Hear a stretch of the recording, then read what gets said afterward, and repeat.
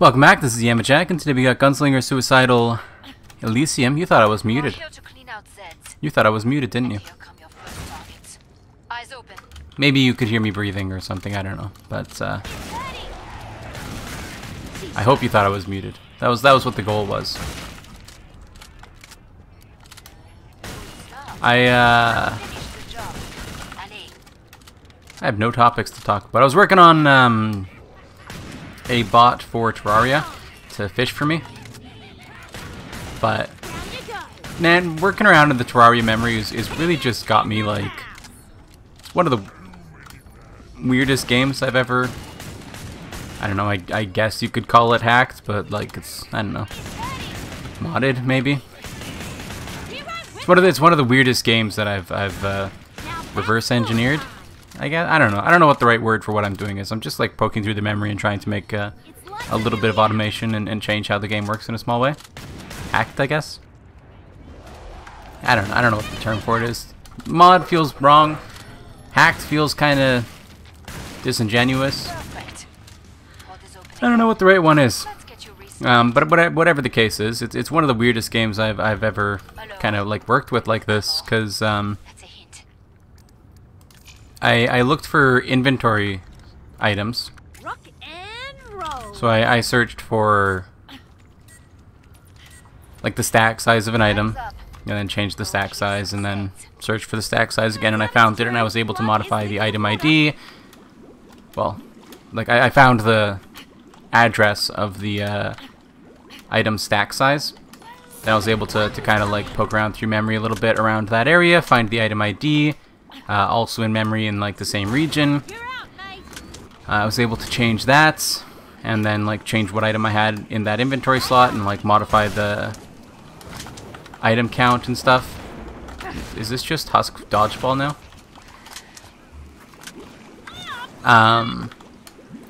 And then all of a sudden, the it just stopped. Like the address for all this stuff just moved somewhere else, and I'm like, what the heck? So I was like, weird. And then I was doing some fishing. I was setting up some automation for fishing. So I wanted to see if I could find an address that stored the fish that was on the hook as you were fishing, and then only fish up with my script. Only fish up the fish that I wanted, which is like, you know, if I were to use the sonar potion and fish manually, that would be the same thing, right? So I found an address that did that had that stored. It looked like it was counting up to the, like it was like counting up a fishing timer or something, and then when it reached like 600 or something, it was changing to the fish ID that was caught. So I could change that ID around and catch fish. Like whatever item I changed that ID to, when I tried to pull up a fish on the line, it would pull up that item. I could, you know, pull up cell phones or whatever I wanted. In fact, I can show you that, I think. So we can change you to this one. If I pull Cheat Engine over, so if we take a peek at this right here. Okay, so it's kind of doing the weird stuff here. These aren't counting, but they should be counting. But they aren't counting. That's got me kind of concerned a little bit. Because these right here should be the item ID of the... I thought I had them all, but I guess I don't. Ah, there it is. See? Like that's the thing, is it just like randomly changes. So that's a bass. If we change this to 3124, I believe. Oh, we have to freeze it at first. 3124, I believe, is no? Okay, so it's changed again, I guess.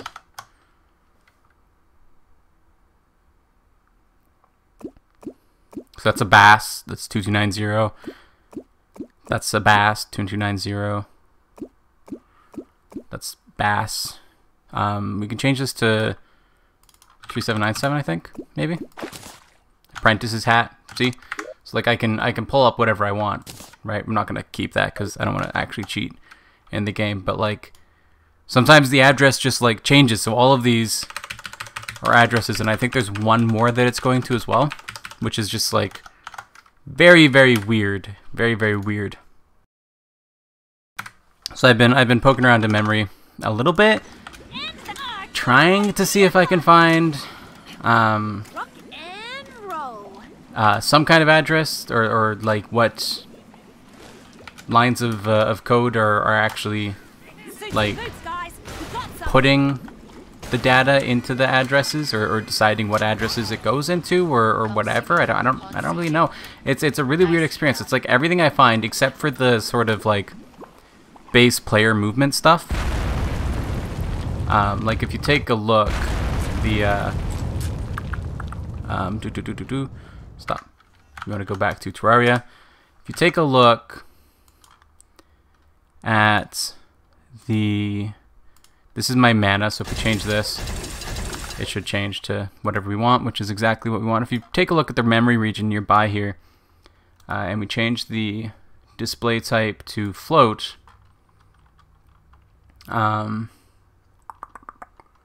we should be able to, so this is my X coordinate and this is my Y coordinate. So if I were to change this to like, let's just move me 62700. Okay, I this one 72700. Boop. See, I kind of like bounced over a little bit there. This is my Y coordinate. I think that these ones are for draw calls maybe, and then these ones are for the internal or something like that. I'm not sure exactly, but they're always there. These ones I can find very easily. If we change the display type to 4-byte decimal, we have HP, MP. I don't know what some of these other ones are for, but they're like changing quite rapidly, so I don't think they're anything static. We should have some more floats here too as well. Actually, this one here, I believe there is one that is like the direction that I'm facing as well. I can't remember where that one is. Can't remember where it is, but it's somewhere. Somewhere. I swear I know where it is. Ah! This one right here. These two. So you see if I move, it changes. So these ones are the direction that I'm facing. So right now I'm like changing back and forth between left and right. So that's the direction I'm facing. I could change those.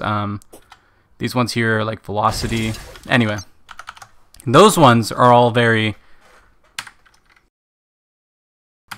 like all that player object stuff there in that sort of memory region there is all static. So it's not like everything is moving. It's just some of the stuff is moving. Inventory doesn't seem to be stored anywhere around that region either, which I kind of expected it would be. I thought that the player would kind of like contain the inventory as well. I don't know. It's weird though. It's weird. So I've got a bit more work to do before I can figure out how to get the fishing thing done. And I still want to get the cell phone working, and yeah, just a lot of stuff to do. So, but it's okay. It's okay. Worst case scenario, I have to like find an empty space in memory and then just, you know, right in there. Typically, you know, DEADBEFE, dead beef. So it's typically a good space to put some of your own memory stuff, because it's a word, and that's a meme, right? You gotta do it, right? So it's what you have to do when you're doing this kind of stuff, okay? You don't have a choice. Anyway, that's what I've been doing. And the fishing thing is really frustrating, because like you saw, sometimes the ID doesn't change when it's actually on the thing. It like just doesn't move. So I don't know why that's happening. And the inventory stuff is doing like a similar thing, and yeah, it's weird. I gotta kind of. It's gonna be a bit more testing and fiddling with stuff. I'm not doing it too much, you know. I'm like 10 minutes here, 10 minutes there, 40 minutes here, 40 minutes there. You know, like nothing too insane that I'm not like sitting down and spending hours like working through it and like finding all the addresses and locations and regions and everything to be able to kind of master the internals workings of Terraria. I'm merely like, you know, it'd be cool, I wonder if I can do this easily. And then I'm like, I can't really do that easily, I'll put it off till when I have the motivation to do something, or wait for Tmod loader to get updated to 1.4 or whatever, you know, like, I'm not super worried about it, but, you know, you gotta do it, right? You gotta do it to them. You don't have a choice. You know what's happening. You gotta pre-fire. All right, I'm a pre-firer now. You guys remember? I don't know if you guys played like competitive, not super like not CS 1. What was it? CS 1.4 or something like that. But Wolfenstein, Combat Arms. I'm trying to think of some other first-person shooters back then. I think they're still around, but I don't really think anybody plays them. But back then, anyway. This is mid 2000s, maybe late 2000s. You know, not into the 2010s. You know. But Turtle Beach headphones were like all the craze, you know. I remember playing Combat Arms, and people would call me a hacker all the time, and I'd be like, oh no, I got the Turtle Beach like X12s or something, and just immediately they'd be, you know, oh I see, yeah, okay, yeah, I need to get some of those myself. I'm just like, I'm not really being that good. It'd be a big upgrade. I'm like, headphones help, but bottom line is they don't make that much of a difference, you know, like that was, I remember people talking in the like general chat in Combat Arms, but wanted to get these Turtle Beaches because they were like the best. They were the headphones you got if you were like a not if you were like a pro gamer, because I mean back then pro gamer that was a meme. Okay, pro gamer back then was a meme that you like. You wouldn't even have dreams of being a pro gamer. You know, you'd be like, you know what I want to be for a living? I want to be a gamer. And then the job actually opened up, like, oh, you have to be good at games to be a pro gamer? See, that's not what I said. But it was the Turtle Beaches, man. Everybody wanted them. Anybody who was good definitely had them. Those were the days of the glorious, like, you know, 360 no-scope montages and let the bodies hit the floor, let the bodies hit the floor, you know? all of that kind of stuff. Those were the glory days of YouTube, if I do say so myself. It's not nostalgia talking, it's objective, okay? The best time on the internet was before advertisements ruined it. By the way, don't use an ad blocker when I get, no, you should like, people should, I talk about ad blockers with friends and whatnot, oftentimes. And something like, oh, I don't use an ad blocker, I like supporting the creators that I watch, or something. I'm like, you should just use an ad blocker anyway. Because, like, the fraction of a penny that you're giving them with your occasional ad watch, which you're probably skipping anyway, which is not helping them, is like putting you at more risk than it's worth, just kind of objectively. I mean, and people get mad at that too, because they're like, well, I'm not gonna click on anything. Well, okay, let's take that kind of an argument, right? Let's take that argument that people make when I talk about ad block. Well, I'm not gonna click on anything anyway. I'm not gonna get a virus, okay? Let's assume that you do have to click on it to get a virus. You don't, but let's assume that you do. Okay? Water. Let's play into this idea that, you know, zero-day attacks just don't exist. Okay? Let's just ignore them. You're not supporting them. You know how much money just like a normal ad view gets? Like, nothing. It's like thousands of views to pennies. You know? It's nothing. The money comes from clicks. Your click-through rate is the important metric. But just like a view on an ad isn't doing anything. So when people are like, well, I don't click on the ads, it's like, well, you're not supporting the creators either then. And don't click on ads for creators either if you're not actually interested in the product, because you know, if everybody's doing that, that can kind of like raise some flags on them. So don't just like click on ads to support people either. But like that's the point, right? Is the advertisements are worth so little to the creators that as an individual, you know, like as a hive mind, right? As the entire viewer base of a creator, if all of them were to block ads, that would be, of course, significant, right? Like that would have an impact on their income for sure.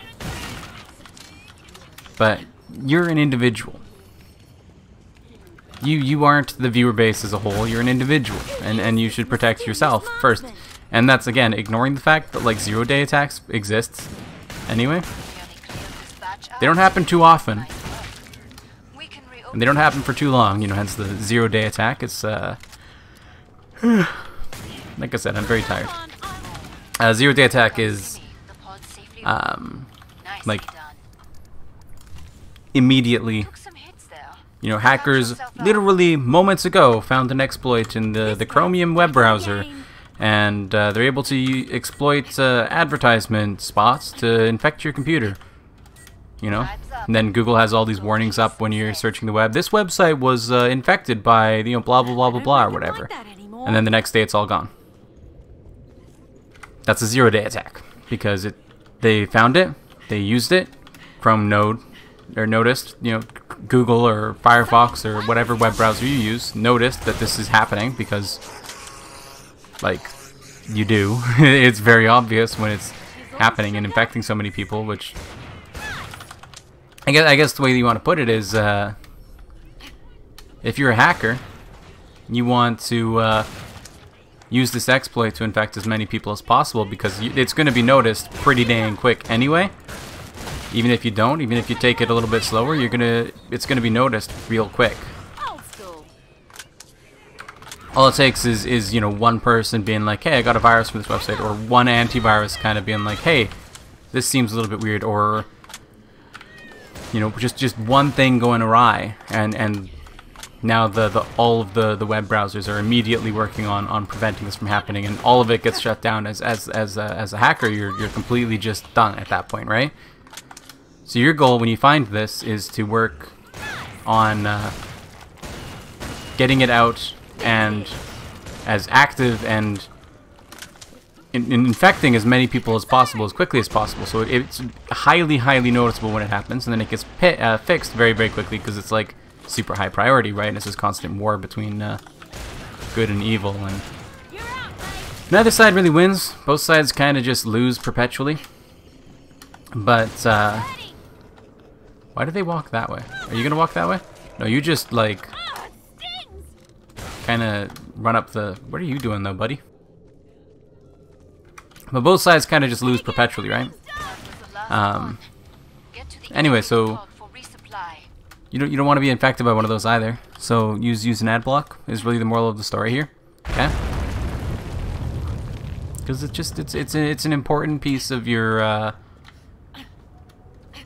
browsing safety. It's not about privacy, because let's face it, these days we don't have privacy anymore. Okay, privacy is a like 1870 thing. Okay, after like 1871 and onwards, there was no more privacy. Okay, privacy is so last year. Okay, what happened in 1871? I'll be honest with you, I have no idea. It's a year I picked randomly. Who is this mysterious marksman? You know, with regards to personal privacy, especially online privacy, you know, nothing happened with regards to online privacy in 1870. I'll tell you that much. The internet's only been around for like what, 60 years, 70 years. There are people alive who are older than literally everything that has ever been put on the internet. Well, like older than the time that they were put on, anyway. It's just a very, you know, better than thou, holier than thou kind of attitude with regards to saying, you know, the internet is younger than my grandma. It's not really a big thing. I think I've talked about this before, but you know, thinking about technology and how it's kind of progressed so rapidly in the last, like, yeah, well, 60, 70 years, and how much of an impact it's had on so many people's lives, right? Because you have the obvious ones, okay? You have the obvious, right? Like, I have a phone. I'm playing Killing Floor 2 and you're watching it. Like, this is an effect that technology's growth has had on our lives. But it goes deeper than that, okay? Because I think like I said, I'm pretty sure I've talked about this before. But you have people who, back in, you know, 1930, 1940 or whatever, you know, like way back then, kind of a hectic time, I suppose. But yeah, people way back in the day, you know, who even earlier than that, much earlier than that, and those people are dead now. But you have people from way back before the internet or whatever existed, who immigrated or emigrated or whatever to wherever they currently live, right? And when they did that, that was like a goodbye, right? That was a, you know, hey, I love you, but we can't continue living here anymore. Like, we have to go. We have to leave. We have to find somewhere better to live. We have to, like, we have to go. You know, we don't really have a choice. We have to find a place with a better economy or whatever. You know, like, there are people who are just desperately trying to find something, and they're saying goodbye to their family and their friends and leaving forever, right? Like, that's their final goodbye. They're leaving, and they have no intent nor the ability to ever see them again, right? Like, it's their final goodbyes. And then, you know, 20, 30 years later, maybe 40 years later, we have internet, planes, like, all of a sudden, it's not really that big a deal to just, like, talk to your family and friends who you left behind. And so, like, just how much of an impact that must have had on these people who have made such, like, huge journeys to have, like, said goodbye to their family and never been expecting to see them ever again. And then for, you know, now you're just friends on Facebook now, you know, like, it's crazy how much of an impact that has. And then you have, you know, obviously the medical industry is booming. Well, the medical industry is doing great from a progression standpoint. Medicine is really, really, I mean, it's good stuff, right? It's pretty good stuff. You got, like, all kinds of surgeries for all kinds of things, and like oral medicines for, like, things that, you know, you would have died to forever ago, you know? This cat's back in the game. Like chickenpox. I mean, chickenpox was gone, you know? There are a few problems that we had eradicated, but the anti-vaxxers decided they wanted to be hipsters and, you know, live that 1920s life again and have chickenpox and have that be like a death. When did chickenpox become, like, not a deadly thing anymore? I don't know. It used to be, like, a major problem though, right? Like you die to chickenpox, right? Nowadays that idea, well, 10 years ago anyway, that idea would be crazy that somebody's dying to chickenpox. Nowadays it's almost like not normal. Definitely not normal, but more normal than it was like 10 years ago. Just because, like, anti-vaxxers have come on and ruined it. And speaking of anti-vaxxers, we talked about it briefly in the last episode, but COVID apparently has a vaccine now.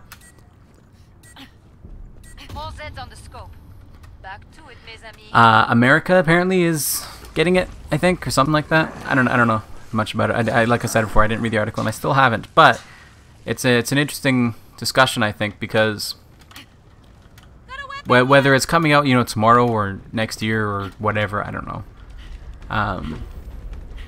How many people are not going to take it? How many people are going to opt out of getting their vaccine because they're an anti-vaxxer? It was already bad enough when people were like, yeah, I'd rather my child die than get autism. And I'm like, bruh, you're like a terrible person. And you're the closest to what I would say is worth dying. But I really don't think that anybody's, I don't think anybody deserves to die, really. But, you got, now it's like, people are going to do it. You know that there's going to be outrage about it. And like, because you got so many people, especially in America, who are like, I'm not letting the government control me. I'm not wearing my mask. People do the same thing for the vaccine. And it's like, going to be even dumber. It's going to be even dumber. So I think that there's going to be some regulations around it. Like, yeah, you can't actually go somewhere unless you have the vaccine. And but like there's going to be so many riots because of this like solution to COVID. Which again, I don't know if this vaccine is that or whatever, but like assuming it is, or whenever we actually do get a vaccine, there are going to be so many riots about it. People that don't want it and are mad that the government's giving it to them. Which is like absolutely insane to me. Anyway, that's going to do it for today. I'm excited to go to sleep. I'm really tired. I'm like having trouble keeping my eyes open. That's going to do it for today, so thank you for watching. Remember to like the video if you like it, subscribe to see more in the future, comment if you have anything to say, and I'll see you next time. Bye-bye.